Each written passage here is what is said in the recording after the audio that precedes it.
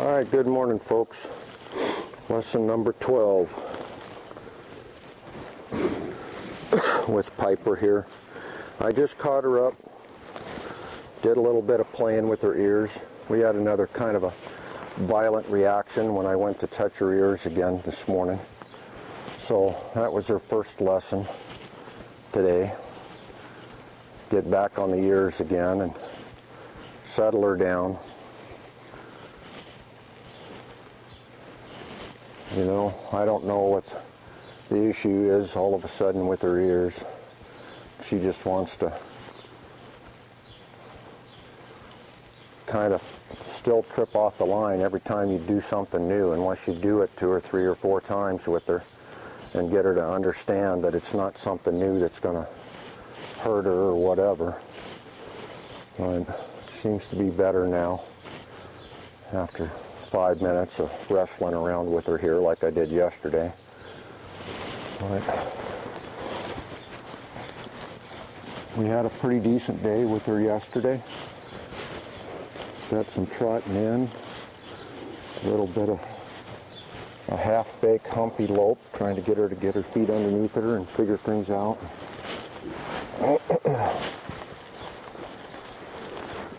So we'll see what today brings. So far, she didn't start out exactly on the right foot. But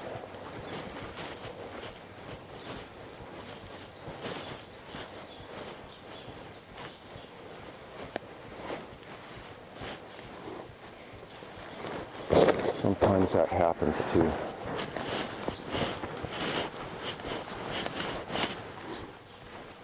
You know, there might be some issue with her head. Her issue with her ears, that something's happened. You know, who knows? Sometimes you just have to work with what you got.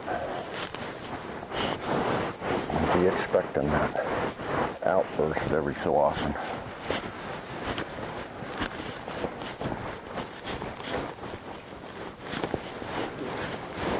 Which she's kind of proven time and again that she's leaning towards being more reactionary than some horses, whether that's ingrained in her personality that she's just that way, or whether that's all stuff that's been added into her baggage. It's hard to say. You know, it's just kind of a guessing game sometimes with these guys, because you don't know their history and you don't know their baggage that they're coming in with, and you don't know a lot about their upbringing or their past experiences or past training or whatever. And, you know, and the less homework you do and the more your emotions take over than your investigative abilities to try and check out these horses before you go and buy them or whatever. And it's not just with rescue horses, or it's with all horses. You need to be, you know, do your due diligence and find out as much about these horses as you can and try and match your abilities to the horse that you're looking at getting, so that you can get along safely and not get yourself hurt and get a horse that is beyond your control. And this mare has a tendency sometimes to trip off the line and get a little bit out of control. And if you're not strong enough sometimes, or knowledgeable enough to be able to control that reaction from your horse and stay in there and hang tough and be able to get their head pulled around and settle down and continue on with what you're doing without allowing yourself to get more upset or more afraid in what she's doing, you're not going to make any progress with them. You're just going to exacerbate the issues that are already there. So, something to think about. You want to try and play horse whisperer.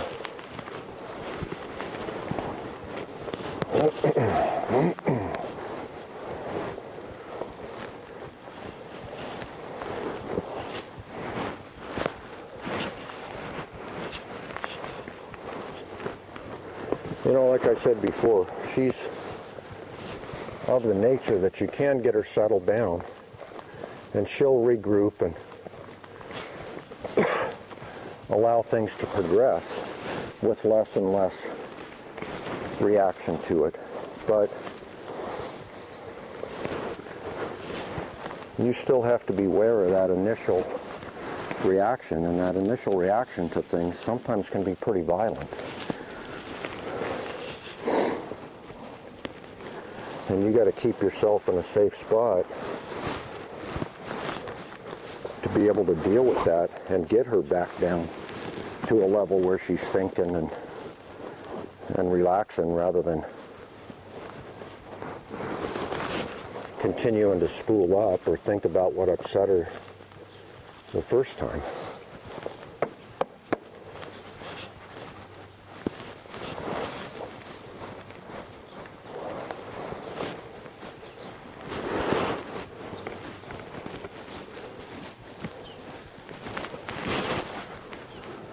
You know, we've already played 5 minutes with her ears, and I go back again,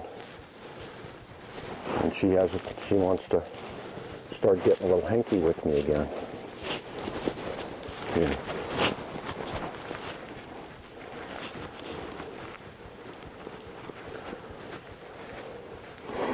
You know, and because she settles back down and allows me to do it, I don't think there's anything necessarily wrong with her ears here. I just think maybe she hasn't had her ears played with all that much in terms of trying to get her prepared to put a bridle on her. And she might, you know, a horse's ears are one of the most sensitive parts in their body, and when you start messing with them, you got to start when they're young to get them used to, you know, playing around with them and get them to understand that they're not threatened by playing with their ears.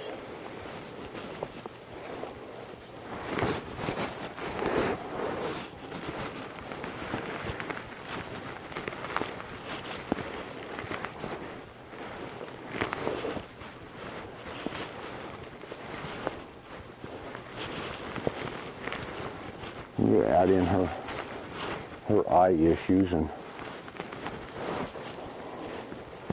other stuff, and sometimes it makes for a kind of touchy situation.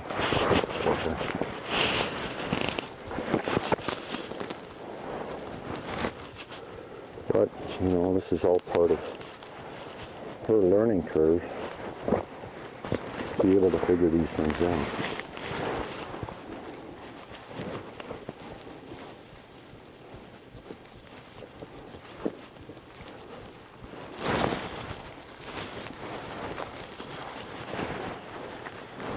As we go along.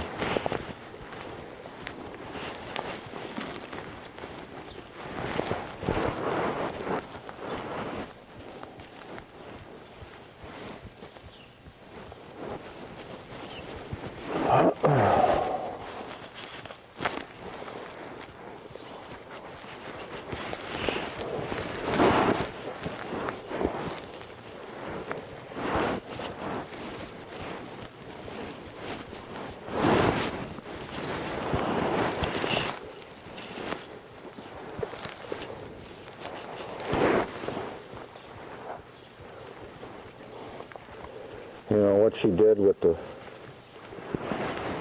ears yesterday, and she kind of, you know, sucked back, tried to yank away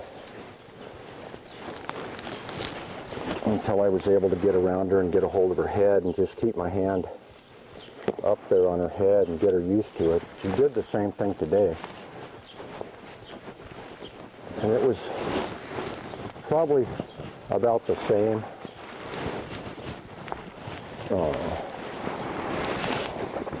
level of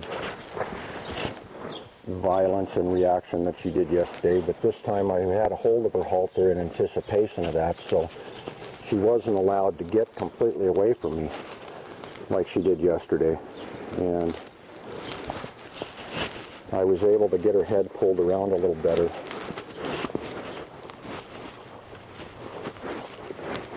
But being in close with her, I had to get into her halter this way and stay in here close to try and keep her down so that she wouldn't rear up on me and flail away and get herself really spooled up. But we got through it, so I don't hold any grudges. We're just going to have to keep working harder on things.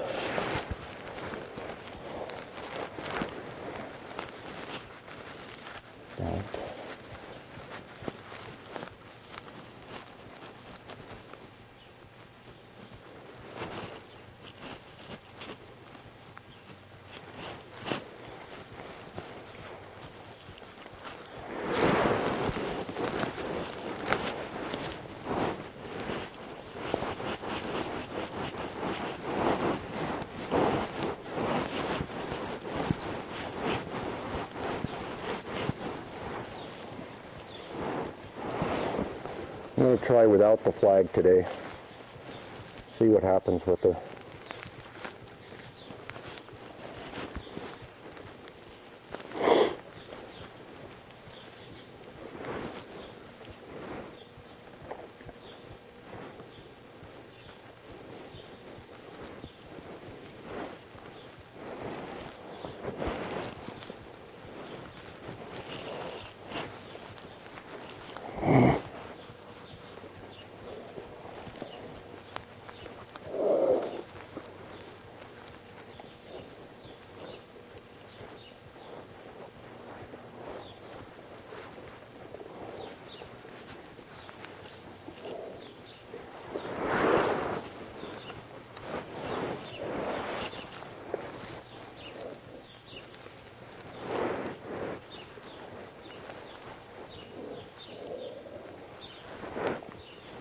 Almost always it's the reactionary side that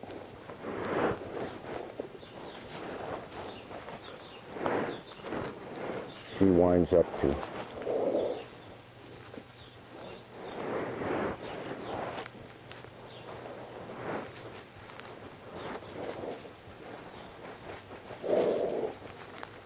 And she's just not as willing to take the directions on that right side.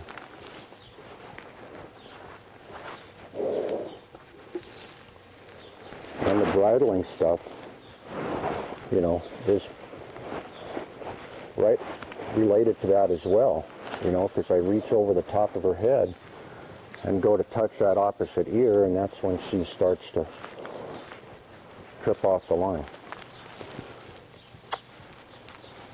And it's like I've been saying with her,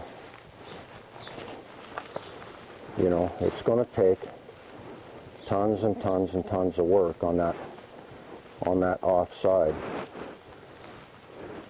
to get her conditioned to accept things over there with reduced vision or no vision, depending on how the future goes with her.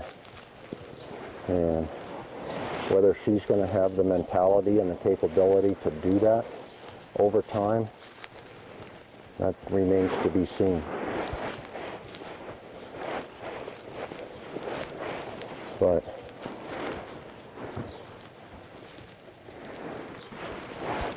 you know, it's a new day, and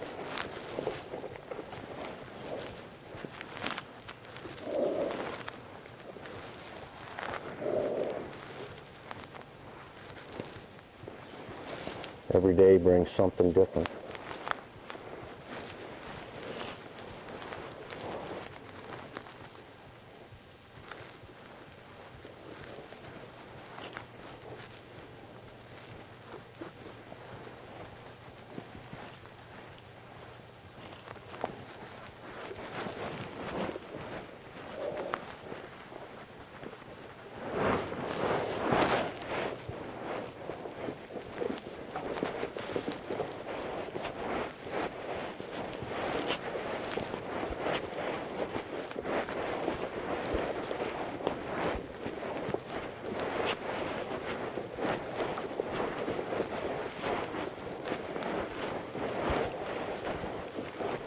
You know, it's possible that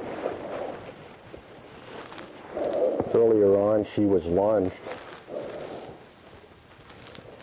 and that's how she learned how to lunge, was just get a lunge whip taken to her, or flag, or a lot of pressure, or whatever, and that was really the only thing they could get done with her, is just let her charge around in circles.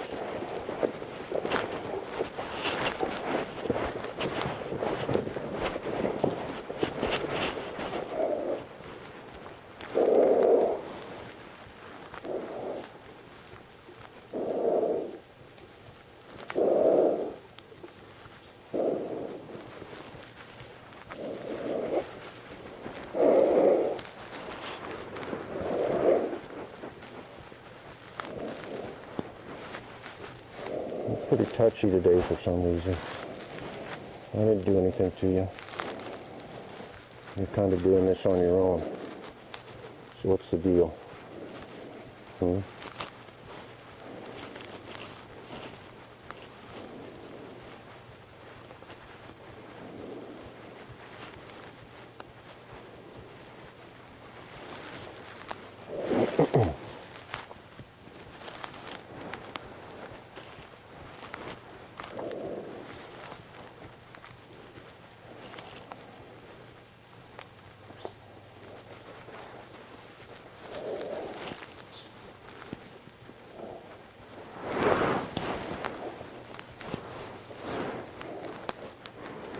I think part of the reason why she stops like that, rather than just calmly going around, is she still doesn't trust anybody on this side, really, without her being able to get a glance of you with her good eye.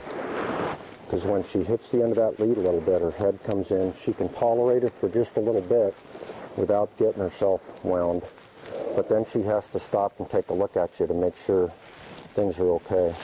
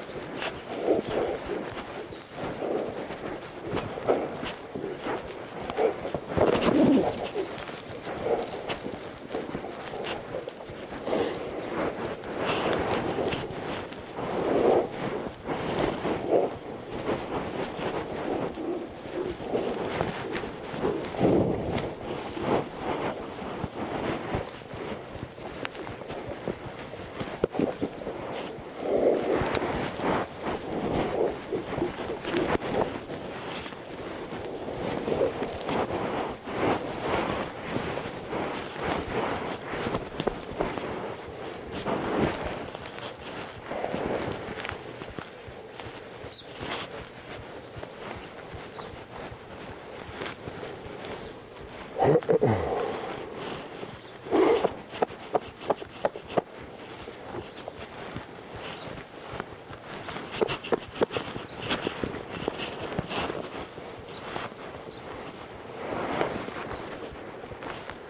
of a regressive day today, for whatever reason.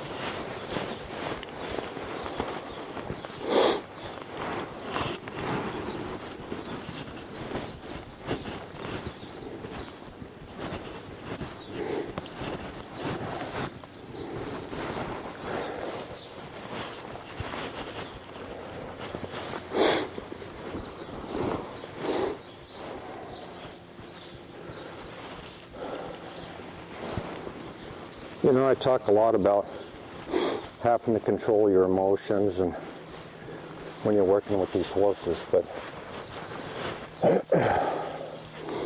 sometimes even for me that gets a little tough to do when you get into spots like that.